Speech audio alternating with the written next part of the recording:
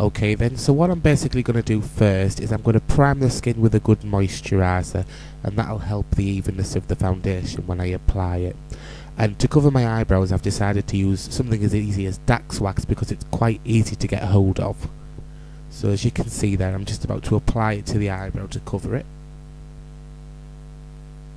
It's a bit of a messy process, but once you get used to it, you'll get it down to a fine art. This is a technique that if you've got a low budget, it's always easy to be able to sort of get a hold of. If not, then the other alternative is Grimace eyebrow plastic, which I personally prefer.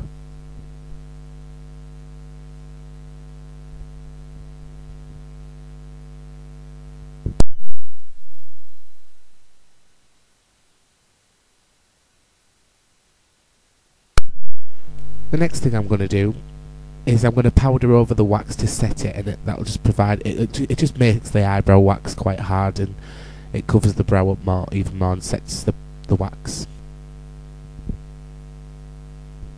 And as you can see, there is me applying the Leichner foundation to the wax to set it, and the next stage is to apply the foundation.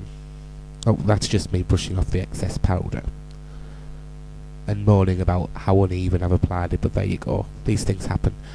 The particular brand of foundation I've chosen is Kryolan Paint in shades 7W and also DN, which is a darker shade for contouring. You will see that in just a moment.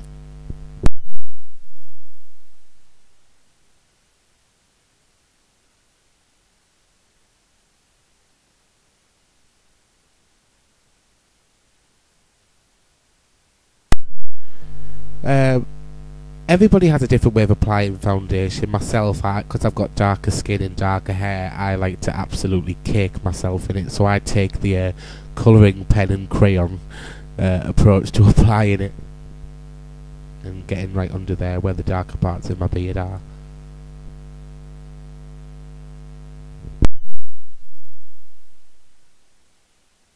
I also use a bit of matte liquid foundation. The particular brand I use is a MAC Studio Fix, which is it retails at about £20.50. It's got really good coverage, and although it is quite expensive, I find is a fantastic foundation to use if you've got, say, a daytime photo shoot or you want to go out through the day and achieve a more natural, less caked look.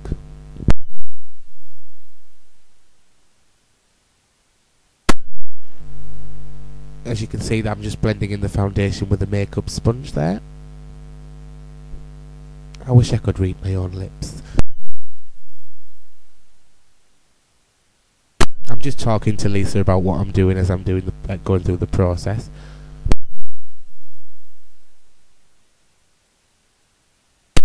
Did you see? Cake it on. Cake it on. So nice and everything.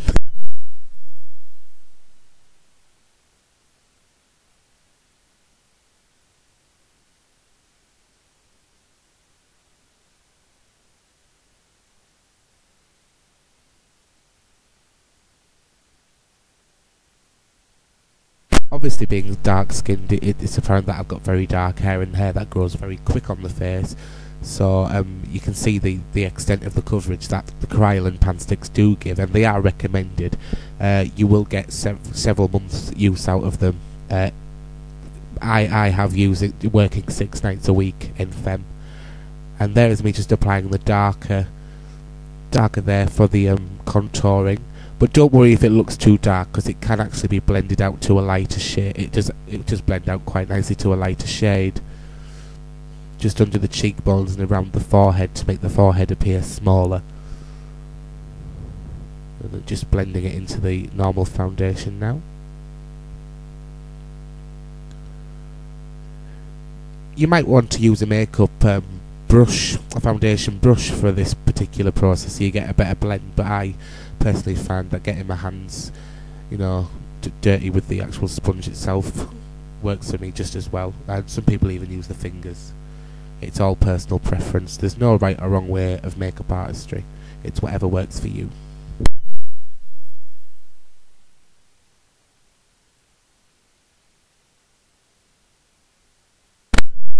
I'm just popping it under the cheekbone there to emphasise it, but you'll see in a moment that I do actually take a lot of it off because it is quite a harsh. It's about being aware that less is more, although that is a lot. I do take a lot of it back off with the powder, which lightens it up as well.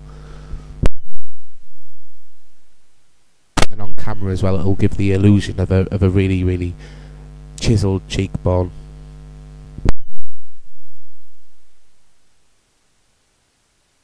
Yep, I'm just lightening that up now with the paler foundation, and I'm getting ready to apply more loose powder over the top, which should take the whole harshness of the colouring away from that.